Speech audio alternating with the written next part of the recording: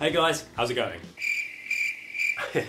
Okay, so that was Dive by Nirvana. Another great song. And conveniently, it's in standard tuning as well, so that does make life slightly easier, I suppose. No sort of weird tunings and all that kind of thing. Just standard tuning and everything is good. It's from the Incesticide album, but I believe it was recorded in 1990, I think, and it might have been one of those tracks that didn't actually make it onto Nevermind, perhaps. I could be wrong about that, but you know, either way, it's on Incesticide. So yeah, cool.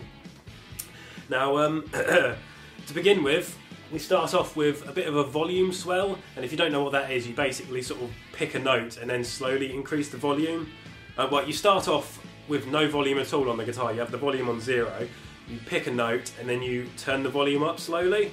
That's kind of known as a volume swell. I believe that's the technical term for it anyway.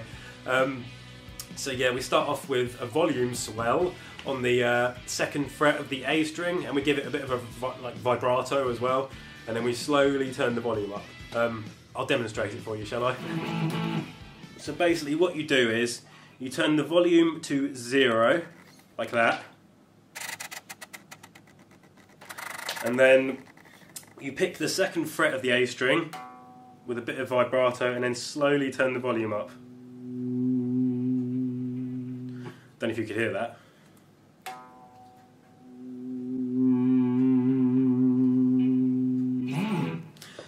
Yeah, so yeah, that's kind of an interesting way to start the song off, I suppose. It starts it off with an initial bit of sort of tension, I guess you could call it, which is interesting, and you know, it's a really easy thing to do as well, so that's kind of cool.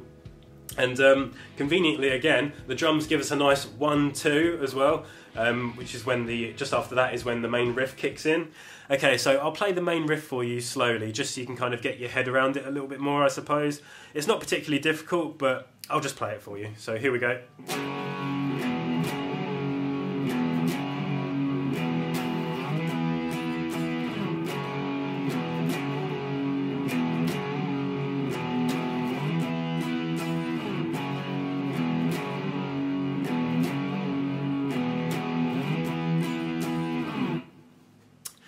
Yeah, pretty simple. And after we've played the main riff, we go into the verse. And just before we play the verse riff, we slide up to the 17th fret on the E string and give it a bit of a bend, just again for like added tension, I guess. And then we play the 2nd fret on the E string, the 1st fret on the A string, and the 2nd fret on the D string. And we go...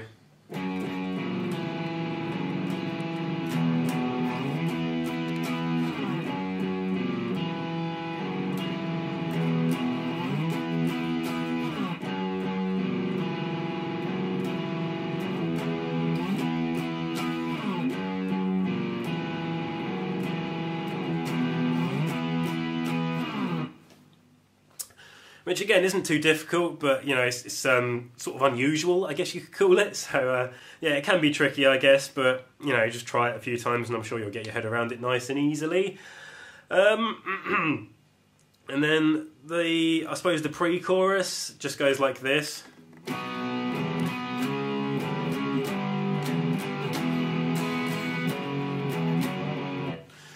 And again.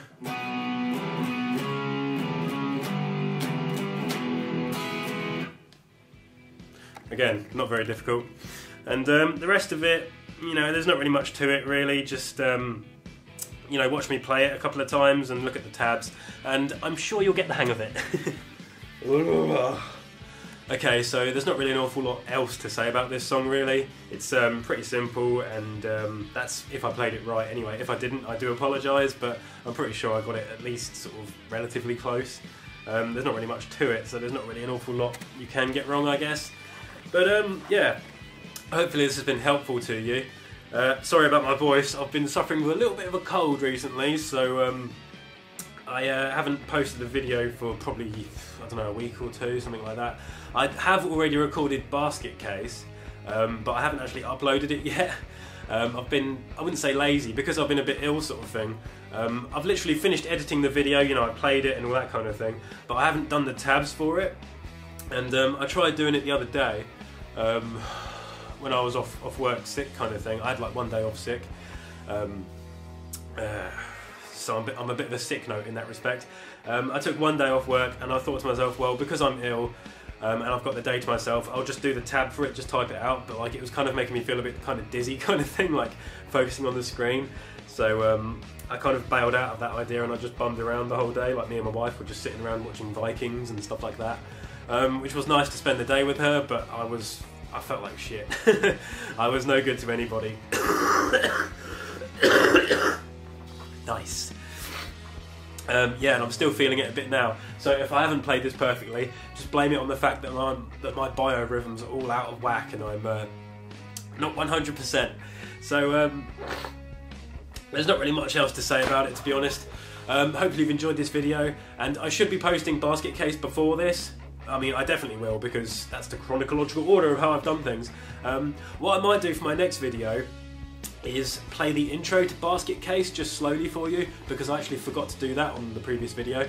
I don't know what happened, to be honest. I was going to do it and then I didn't, and I don't know why. So I'll just do a short video of that, just the intro bit, because it can be kind of tricky, but that's not what this video is about whatsoever. This is a completely different topic. I'm just rambling now, sorry, I'm still a bit fucked up. I'm like, still a bit of a mess kind of thing. Hopefully you've enjoyed the video, and if you did, feel free to hit like and subscribe and all that awesome shit that people like to do. Take it easy, guys, and hopefully I shall see you in the next one. And hopefully I won't have a cold anymore. Not that I'm banging on about it or anything, you know. Yeah, take it easy, guys. Peace.